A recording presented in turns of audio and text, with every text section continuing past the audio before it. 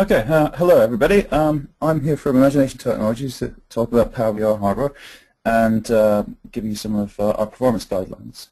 Now, first of all, I'd like to do a brief introduction of what PowerVR is and to introduce the idea of tile-based deferred rendering, or TBDR. So, PowerVR is a brand name of family of graphics IP cores, blah blah blah, from Imagination Technologies. That's what the marketing guys told us to stick up there. Historically, we were quite successful in the PC market right at the beginning of desktop graphics cards with cards like the Cairo and Cairo 2. Slightly later than that, Sega Dreamcast console was a PowerVR graphics accelerated device, and a lot of people are quite fond of that.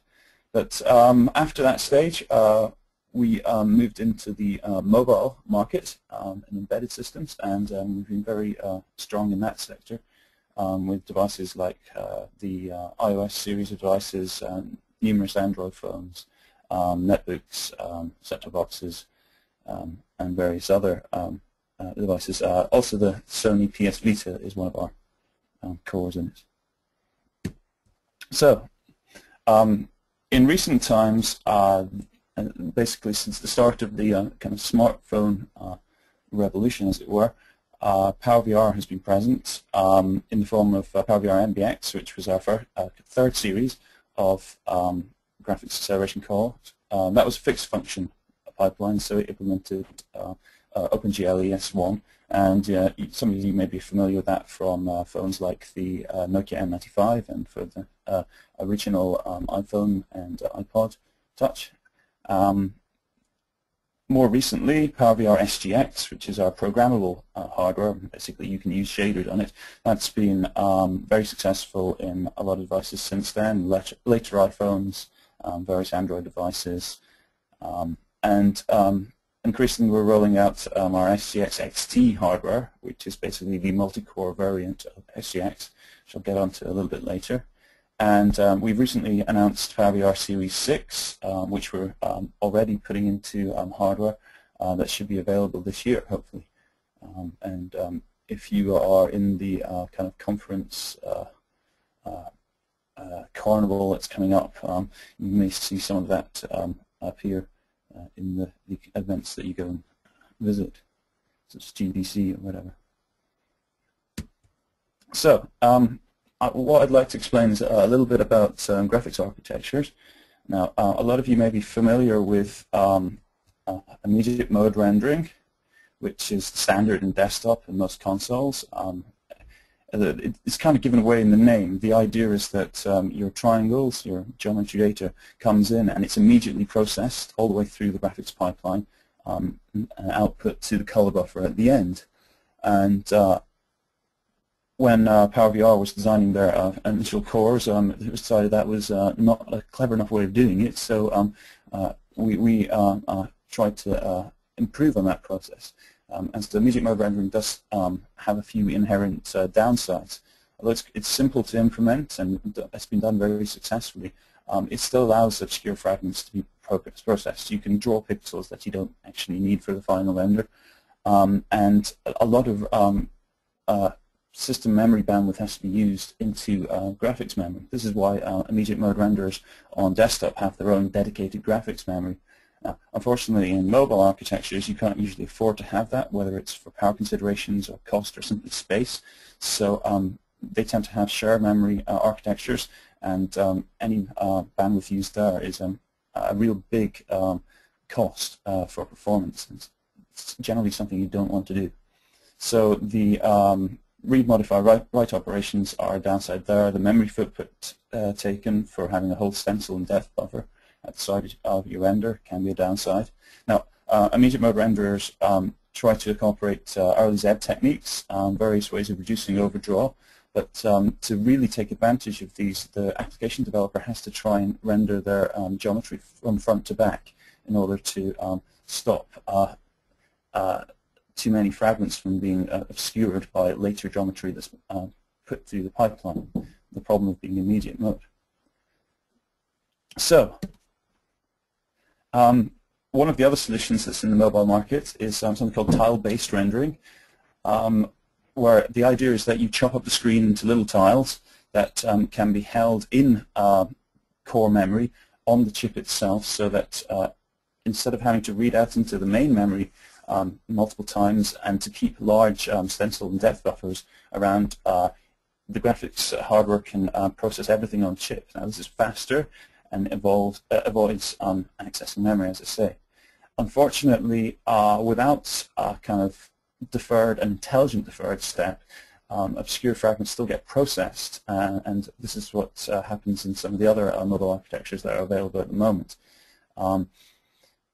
So they employ early Z techniques similar to the immediate mode renderers. Now these are quite effective if the application rendering its graphics has ordered its geometry to try and take advantage of it, but yeah, it still has its downsides. The other downside with the tile-based rendering technique is that an intermediate buffer needs to be required. It's required. If you submit all your geometry, that won't be submitted tile by tile. It has to be binned into tiles and stored somewhere for later processing. So in effect, tile-based rendering is deferred, but because the deferred step is not particularly sophisticated in the mobile graphics realm, these kind of renderers are known as tile-based renderers and are considered to be non-deferred. So the kind of natural development from there, which PowerVR implements, is tile-based deferred rendering.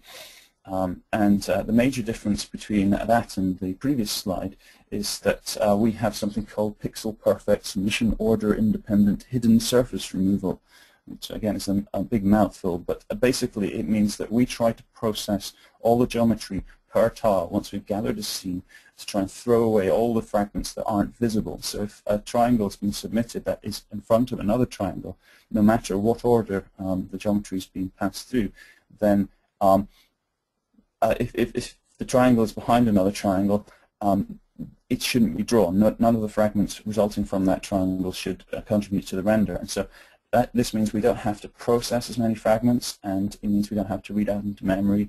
And in theory, that means it's a lot faster and more efficient. And it's part of the reason PowerVR has been so successful up to now in the embedded space.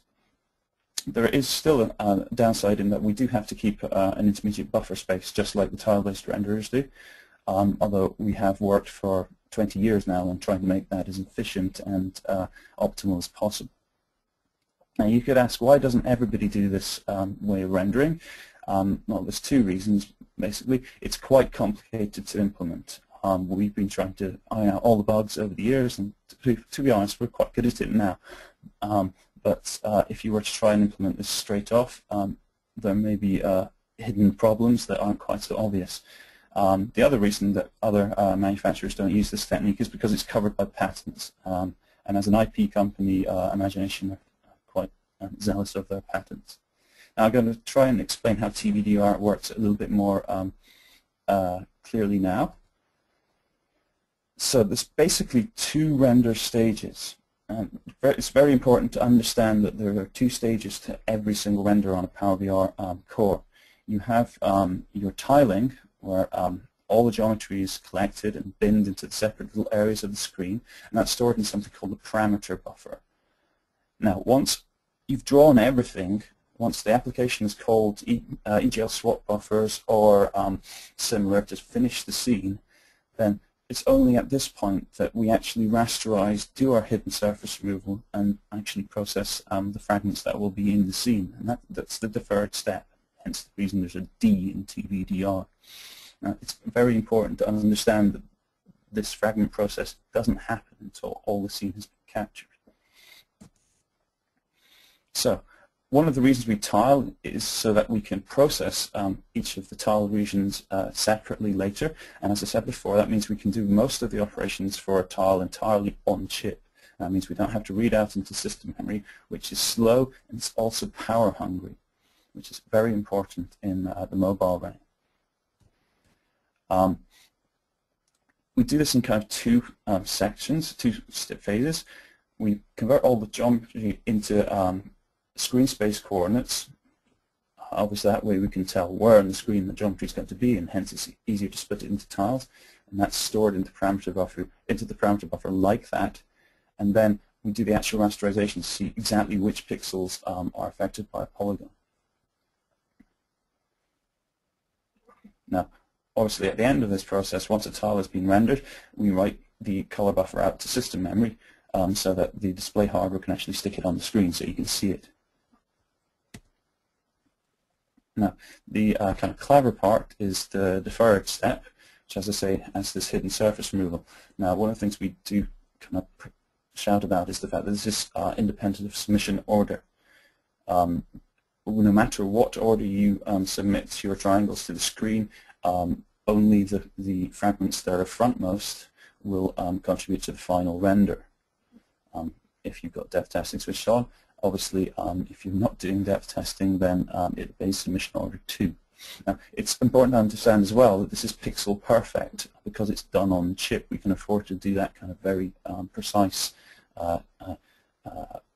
audit of every bit of geometry, whereas other early Z techniques tend to be a bit more kind of approximate, and so some overdraw is actually introduced. Of course, in the deferred step, we also shade. Now, as I said before, you can see that hidden surface removal is designed to get rid of every surface that's not there, so that only fragments that contribute to the scene will actually be processed. And we have this kind of diagram which shows you that. The idea being that anything that's obscured by a shape in front of it doesn't really exist and doesn't actually get drawn. Only the geometry is considered, and then no fragments are actually processed. And all of this really, apart from the kind of obvious saving in processing, not having to process fragments, the kind of slightly less obvious advantage is that we don't consume memory bandwidth. And as any hardware engineer will tell you in the mobile realm, this is the most important thing for performance and also for power consumption, trying not to use system memory. I mean, as computer scientists, a lot of you will know that memory reads can actually be are generally a lot slower than trying to do work in registers. Nowadays, computers are often held up by reading from memory rather than from actually processing mathematical operations or whatever. And in this case, with the GPU, it's much the same idea. So if we can keep as much on chip as possible, then we are more power efficient and we're more process efficient as well. So I'm going to go on to explain a little bit how the actual how the SGX actually implements this and some of the hardware blocks that are involved. Now, this is partly useful because if you ever use any of our performance tools, then we refer to these in the performance tools. So if you look at the diagram at the top here and see some of the acronyms, they correspond directly to the counters in our PVR2 tool, for instance. And so that you can get some understanding of what those statistics actually mean.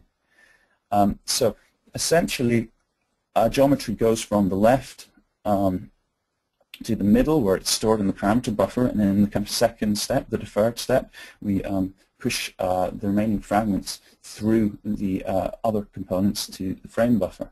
And to do this, we have three main modules. We have the TA, which is tiling accelerator, and that's used to do essentially the geometry processing and push all the geometry into the appropriate tile for fragment processing later. It's also the thing that creates the intermediate buffer, the parameter buffer, that we use to actually rasterize, to process the scene later.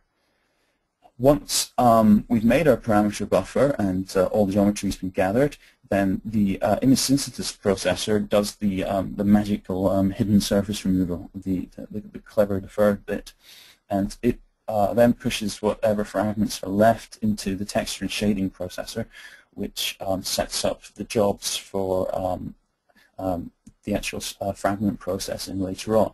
And it's important to understand that these blocks are quite high level, and the TSP actually contains many sub-blocks, but we found that this is the most useful level to understand for actual application development. Now, there's two other kind of shared components. There's the USSEs. Now, the USSEs are general purpose processors. They can do vertex, fragment, and GPU instructions and they're the kind of workhorse grunt that actually does the calculations that are needed to draw your graphics. And it's important to understand that they're used both in the vertex stage and in the fragment processing stage. And also, if you do GPU, they're the bit that actually does that stage as well. Now, the other part that I've talked about a bit already is the parameter buffer, and that's the intermediate buffer that stores the transform geometry for processing later on. So I'm going to go into a little bit more detail on each of those main blocks. As I've said, the universal scalable shader engine, the USSE, is a general purpose processor, and the idea is basically that instead of having separate dedicated processors, you have one unit which can do more vertex and fragment tasks, and that means that you don't have silicon sitting around doing nothing whilst another part of the core is overly busy if, say, your scene has more for fragment processing than vertex processing. In fact, that's commonly the case these days. There's one other kind of component that I kind of bring in now, which is called the coarse grain scheduler, and this is the other kind of clever part of the chip. Essentially, PowerVR cores are all about clever processing and about clever scheduling. And if you're interested in CPU architecture, you'll know that scheduling processing is almost as important as having a processor that works really fast in order to keep your chips efficient. So I talked a little bit about the parameter buffer already, as I say. This is kind of high-level overview of how it works. Basically, we have one store of the actual primitives, and they're stored into primitive blocks. This is the actual transformed vertex triangle data, which you guys have passed in. It's processed in the vertex shader, and we put that information there.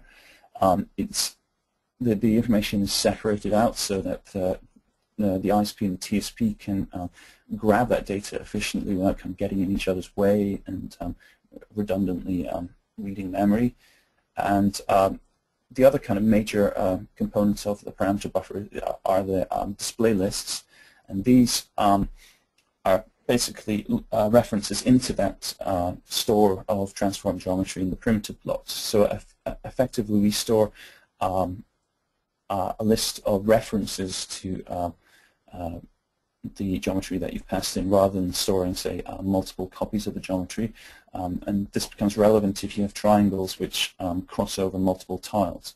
So you store, say, one triangle and several references to it for each of the tiles that that triangle affects.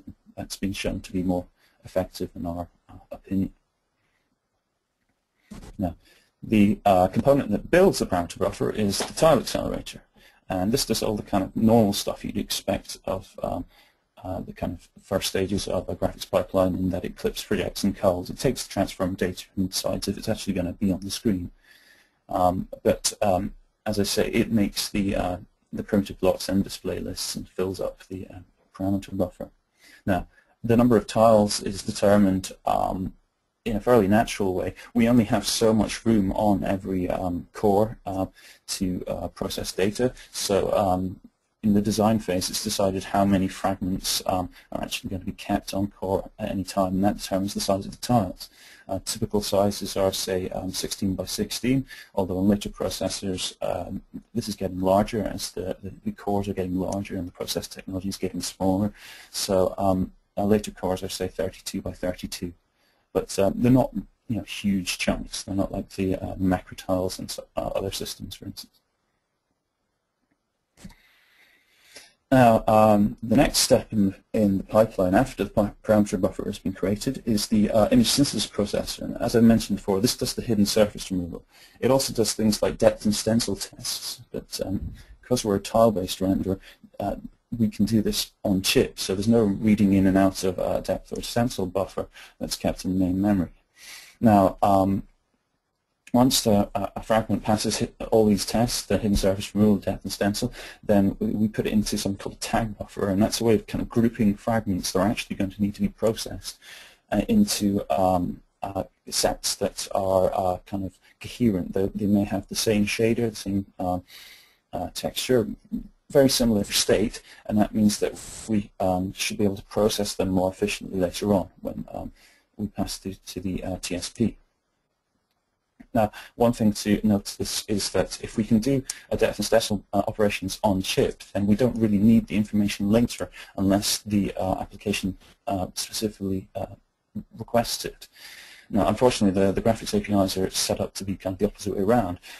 But if, as a developer, if you say that you don't need the depth and stencil information later, then we can save all that reading in and out of the core, and that can be quite a major performance optimization. Obviously, we do have to write out the colored information because otherwise you wouldn't see anything on your screen. So, the TSP, the texture and shading processor, is the kind of part that sets up all the actual fragment processing. It doesn't do it itself. It uses the USSE to do that, the shader processors there. But it does things like performing iterations from different vertices and between different vertices in the same triangle in order to give all those varying values that you need in your shaders. It lines up texture fetches, which is a very important thing. Reading textures are kept in main memory. Reading from main memory is slower than reading on chip registers. So if our TSP can line up those texture fetches ahead of time, that means that data can be there for the USSE to process when it gets to that stage in your fragment shader, and it doesn't have to wait. So this is what is referred to as an independent read. Dependent reads are ones that can only be calculated in the fragment shader itself, and at that point the shader processor has to wait for the texture information to come from main memory, and so they're non-desirable. Now, so the TSP here is the bit that can hopefully avoid that kind of suboptimal processing. Even if you have things like dependent reads or other slowing operations, we have quite a lot of clever thread scheduling code, thread scheduling hardware in our cores, so that the USSEs shouldn't be too blocked. They should be able to get around any stalls to a certain extent by maintaining multiple threads at a time. Now, it so happens that instruction latency is 4 clocks for the SGX cores, so we keep 4 threads going at any one time. Due to some of our other technology, we're very capable of switching in these threads with no overhead, and so we keep a store of 16 in total, and that means that should a shader come to a stalling operation where it needs information from main memory or whatever, then we can quickly shove through another thread, and it can keep processing. Now, obviously, this can hide quite a lot of stalls, but it's not perfect. So, as developers, you can still try and avoid doing bad operations. But rest assured, we don't do nothing to try and help you. Later cores are going to be even more clever in this way. This is mostly relevant to the current SGX cores. Talking of different types of core. As I mentioned at the start, we have SGX, which is quite familiar to Android and iOS developers. We have also got SGX XT, which is our multi-core architecture. And this is beginning to come through into devices, and some of which you may be familiar with already.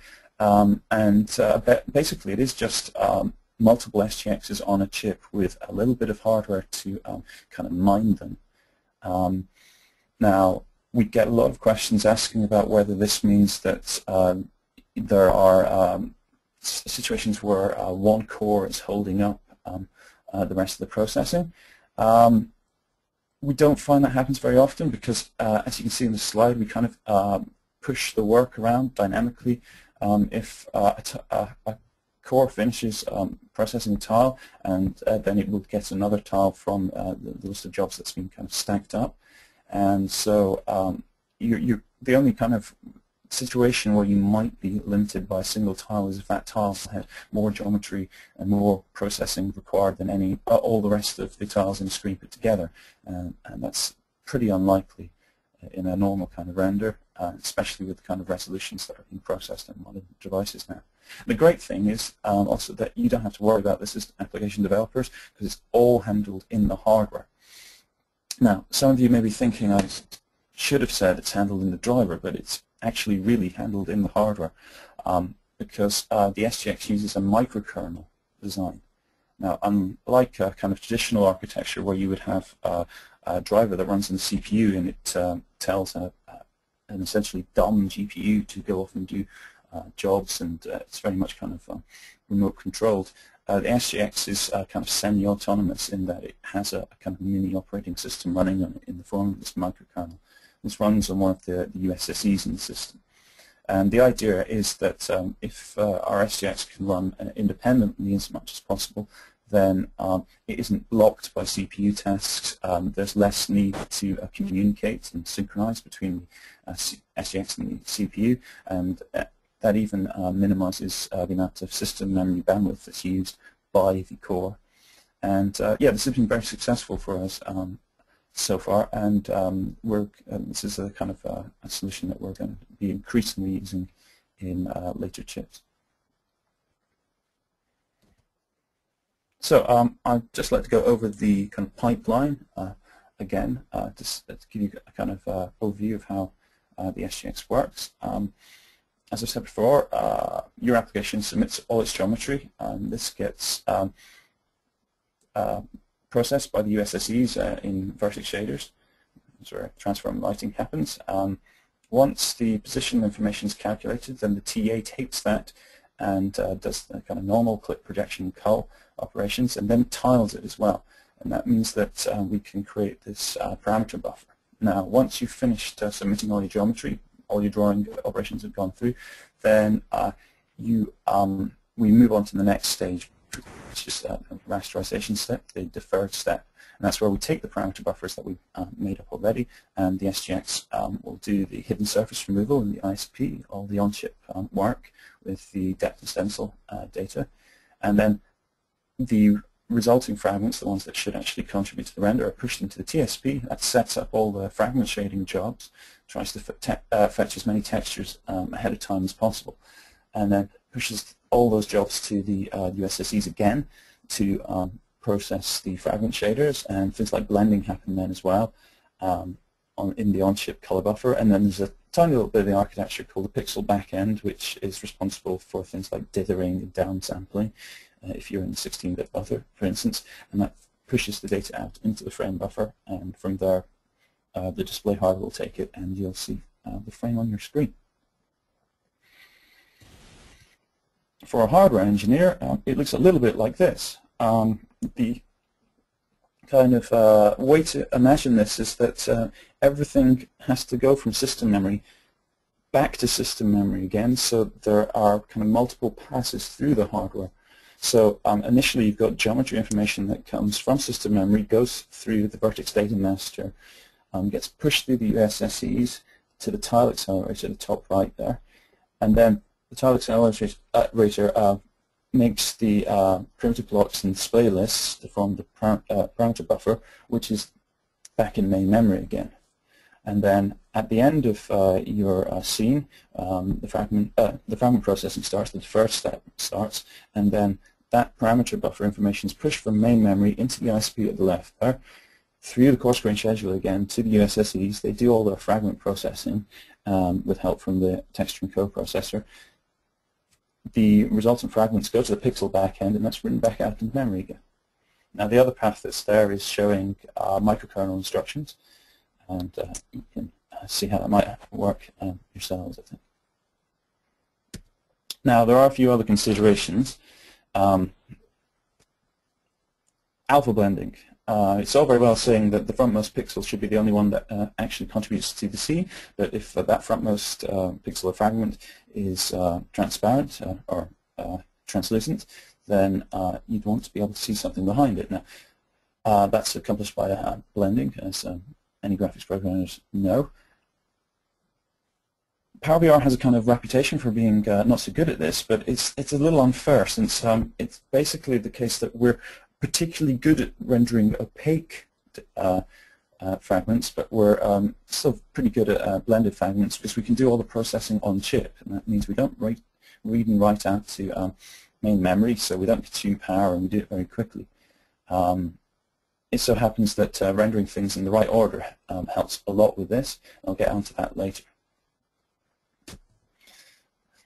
Some of you in the audience may have worked out that there may be a downside to this technique. If you're making an intermediate buffer in main memory and you haven't assigned a big enough buffer for that, then you may be in trouble if you fill it up.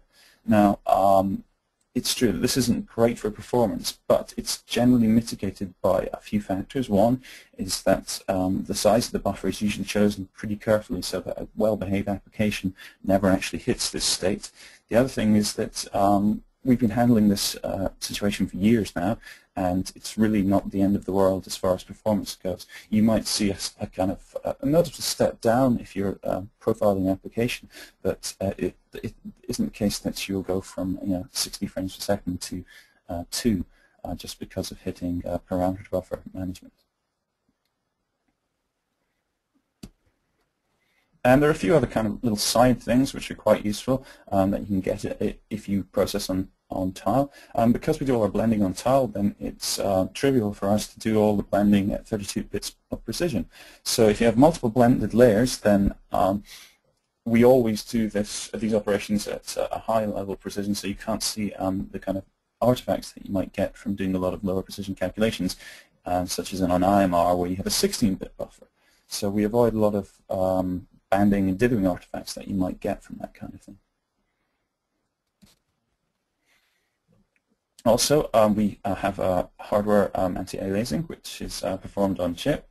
Essentially, we quarter the size of the tile. So on very, very large resolutions, you get a lot of tiles being processed this way. But to be honest with you, find the biggest kind of thing that affects how fast, how much effect this has on your render is the amount of geometry. It's very geometry dependent. The number of edges in a tile dictates how much extra processing needs to be done. Now, for the more modern cores, we generally kind of recommend you switch it on and see. You might find that you get a much nicer looking render for not a lot more processing overhead, and so it might be worth using anti-aliasing, especially now that modern applications really are beginning to look very nice and not kind of basic renders like they were several years ago. I'm going to mention this one here. I'm going to mention it later. PowerVR offers a kind of industry-leading texture compression. We're the only architecture that's currently allowing you to compress at 2 bits per pixel with a full alpha channel, for instance. And given that in a recent study I saw 50% of the memory bandwidth that was used in a game, a modern application, was texture data, it seemed like a wise plan to try and minimize the size of that as much as possible. We've also done a lot of work on the compressors for this, and there are quite a lot of exciting developments going on with regard to PBRTC, which are coming up, and you should see those in a couple of months. So you should be making life a little easier for developers that want to use this technology there. So, in conclusion, PowerVR has an intelligent tile-based deferred rendering design, which is all kind of groomed to enable the smallest amount of system memory bandwidth overhead, and that saves power and it increases performance. We have our pixel-perfect hidden surface removal, which is not dependent on submission order. We have a scalable architecture. SGX cores alone go from really quite basic devices, which are small smartphones with small resolutions, through to set-top boxes, which are now pushing 1080p screens. So it's been very effective as a scaling architecture. And we have a few kind of extra bonuses in internal true color, our multi-sampling anti-aliasing on chip, and our PBRTC texture compression. Now, I'd like to go briefly into a kind of general optimization approach and some kind of pointers on how to optimize your graphics. I'll try to mention where some of these techniques are PowerVR specific, although most of this stuff is useful for any kind of graphics work. So one thing I'd like to go into first of all is just a kind of, as I say, a general approach. When optimizing graphics, it's crucial to understand the concept of a bottleneck. Somewhere in this pipeline, where all the geometry is going through all the way to the pixels at the end, there is going to be the weakest point of your rendering system, the bit that's working hardest, and that's going to be the part that's holding up the rest of the processing. Now, if you're going to do any optimization work, it's crucial that you work in that area and not somewhere else. Otherwise, the only thing you'll manage to do is have your application run at the same speed, but potentially you'll cut down the number of triangles when you're actually fragment limited, so that your display will actually look worse. So it's very important to understand where you should be working. Now, the way to do this is to profile. We have performance tools that we give you now for free. We have our PowerVR Tune profiler and PowerVR Trace, which is an API analysis utility that we've done a lot of work on recently. Other manufacturers have profiling tools as well. Apple have their own profiling tools, for instance. And you really want to use these as much as you can, and from a very early stage, just to see what's going on in your core. And if you find that it's a particular part of the pipeline which is at 100% load, whatever, then that's where you need to start concentrating your effort. And it's also important to understand that you need to reprofile, because once you've worked in a bottleneck for a while, it may be that you've sped up that area so much that it's actually another part of the pipeline that's holding you back. So you need to kind of follow this iterative procedure in order to optimize your code. Hopefully you won't use go-tos in your code. I've used one there just to keep it simple. Now, the other thing to do is to be aware of the kind of most likely occurrences and to draw on people's experience, which is why I'm giving you this kind of lecture and why I say look at our documents about this topic. We most often see that applications are actually CPU limited. Now that sounds a little bit like we're fobbing off all the problem on the guys who make the CPUs, but it may be that it's actually the number of draw calls, it's the driver that's actually holding up your rendering. So you've got to be aware it's not just other code like physics or AI that's holding up your application. It may be the number of draw calls you're making. Then after that, it's texture cache and texture fetches. This is why texture compression is so important. After that, fragment shader instructions do seem to be the most common thing. Because nowadays there's way more fragments, way more pixels on the screen than usually there are vertices being drawn, and so that tends to be the part that's actually holding up your render.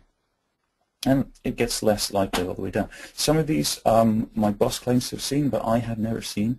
I've never seen the ISP being the part that's holding up the rendering, but some of the guys have. It's quite unlikely that is the case, so it's useful to kind of have some kind of rough guideline to understand what you might be looking at. Now, it's all very well saying write your application, profile it, and then reprofile and stuff, but it's probably quite useful as developers to have some idea where to start. So we provide our golden rules, and the idea is that if you follow all these golden rules, you have a pretty good chance of writing an application that doesn't need a great deal of work to actually be successful. So, golden rule number 1, understand your target platform. Now, this might seem really obvious, and in fact it is, but it's things like understanding the version of the OS that's on the platform, the core that's actually in the device, the size of the screen, the resolution of the screen, whether it's going to output to an HD TV, potentially, things like that. It's good to learn as much as you can about this kind of thing, and if you can't find it out from the manufacturer's website, then why not ask people like us, or the other guys that work in graphics. That's our email address there if you're interested. Rule 2 is the principle of good enough, which is basically much easier to say than to write a slide on, I discovered. The principle is that the only thing that judges whether your graphics are successful is how good it looks to the user. So don't worry about doing a physically accurate simulation if you can get away with something which is kind of grade level maths but looks great. If you know that the sign that's going to take up 10 pixels on the screen for the user actually has a texture that is a blurred mess, but it looked great. Then don't use a bigger texture. All you're doing is wasting resources. So yeah, it's very important to kind of chase that idea of making it look good enough so that the graphics architecture doesn't have to do more work than it should.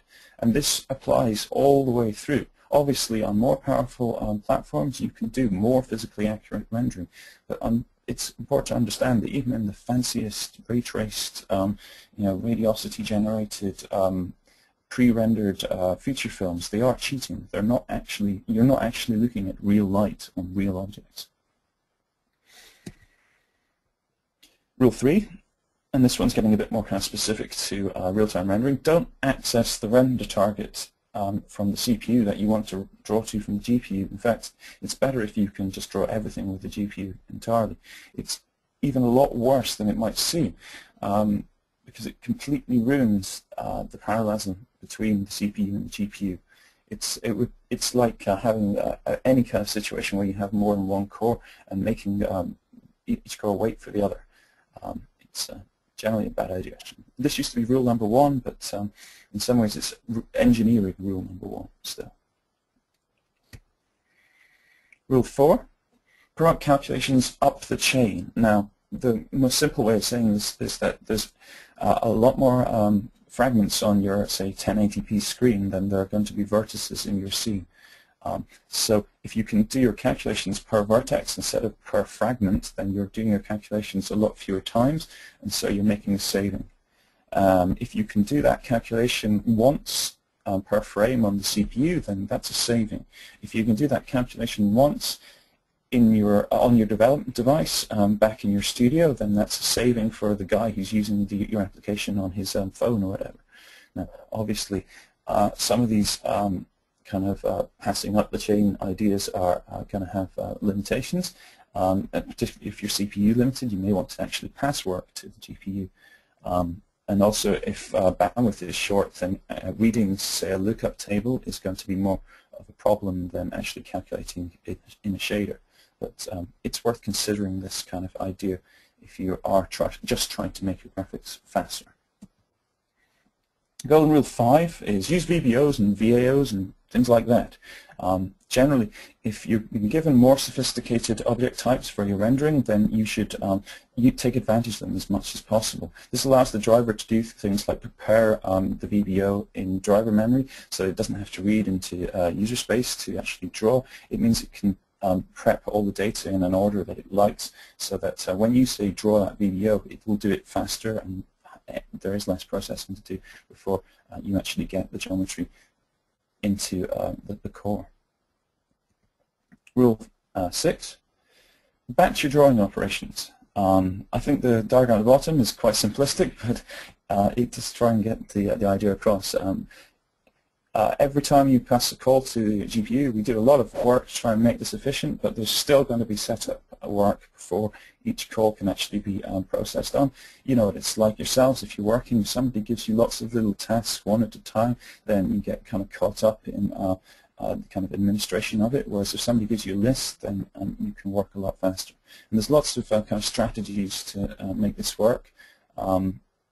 If you've got objects which are of the same state, then draw them together. If you can group objects and group their textures into an atlas, it's basically just a big texture which has multiple small textures on it, then do that as well. Batching in graphics is one of the most common optimizations that you can do. It's also worth bearing in mind on PowerVR that because we don't rely on the submission order for our hidden surface removal, then you can batch by state as much as you like. I've mentioned texture compression already. It's so important that it comes into this talk twice. So here it is again. You use it on everything if you can.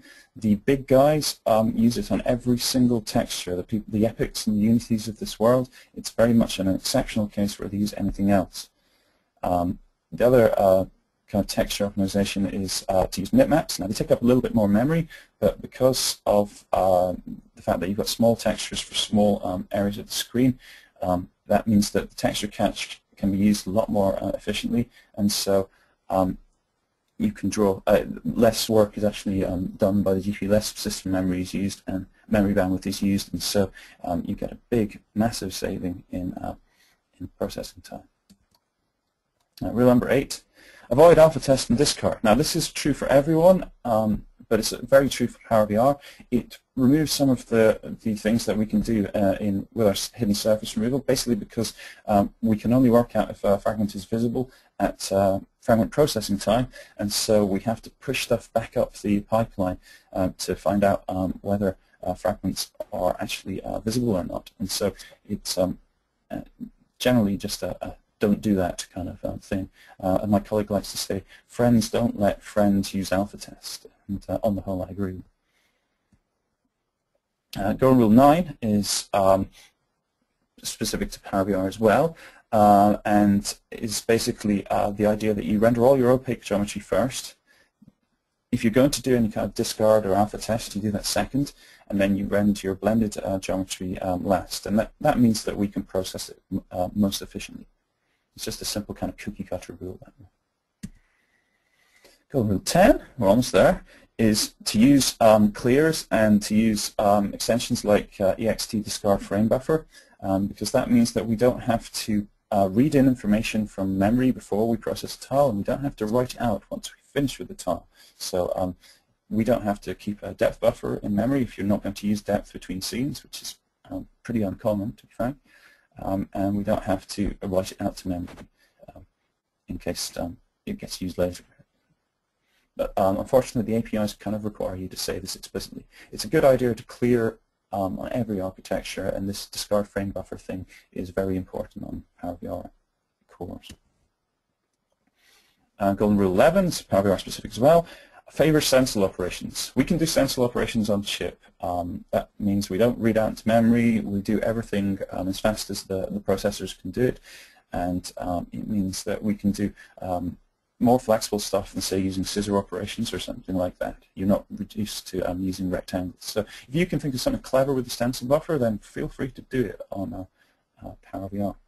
And the last golden rule is never forget the giant green battery. Try and target a sensible frame rate. Steady frame rates give better experiences, and there's no reason to render a static user interface 60 times a second if it's not going to change, and you can render it once. And then when a user touches the screen, then you start rendering again, and that will save tons of power and will free up the rest of the system to get on with other stuff.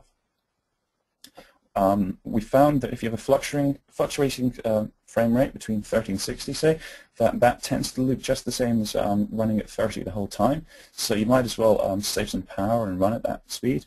And just because you could run at 60 frames per second doesn't mean maybe you should. And if you're writing a fairly slow-paced adventure game, for instance, then you should consider rendering at a slower frame rate, because then you can either make your graphics look nicer or you can use less power. So I'm actually running out of time a little bit here, so I think I might just skip over the next section to a certain extent. There's some very basic kind of instructions about your shaders. It's the usual kind of programming techniques. Choose the right algorithm. Know your spaces. Don't get model view and world spaces too mixed up, because you'll encounter a lot of conversion calculations which will slow down your work. Yeah, I think I'm running out of time here, so I'm going to skip to the end so that we can have some questions. Okay.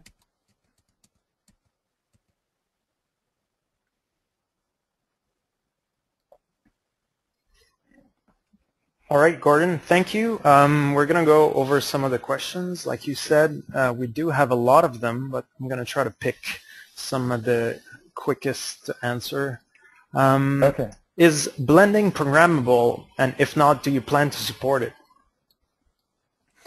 At the moment, blending isn't programmable, mostly because of the API. The APIs don't expose that functionality.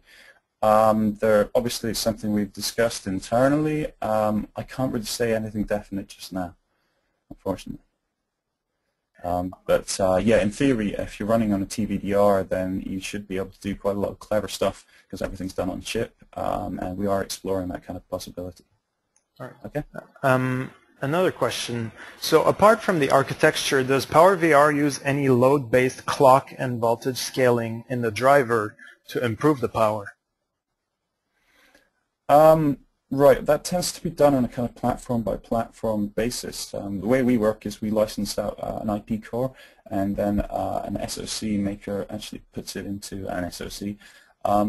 And so we provide a reference driver, and I don't think that tends to have a very specific kind of power management stuff in it, but we do see this kind of thing in platforms. I can't go into specifics because it tends to be confidential to our actual customers on a platform-by-platform basis. But it does happen. All right. So another question is, how does profiling work? Most PowerVR powered devices are iOS, Android smartphones. And are you able to attach profiler to the iOS device? So how does that work exactly? Okay, on Android, the good news is that our PVR Tune application works and is now freely available from our website. In fact, we're improving it, all the time. We should have a new release of that ready at the beginning of next month for GDC, and get that there. Apple don't expose the functionality required for us to use our own tool, but they have their instruments application, which provides some of the same information through their own interface, so you can use that as well.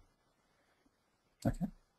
All right. Another question, and I read, this was alluded to but not clarified. If fragments are ordered by depth anyway, why is there a benefit to sending opaque geometry first?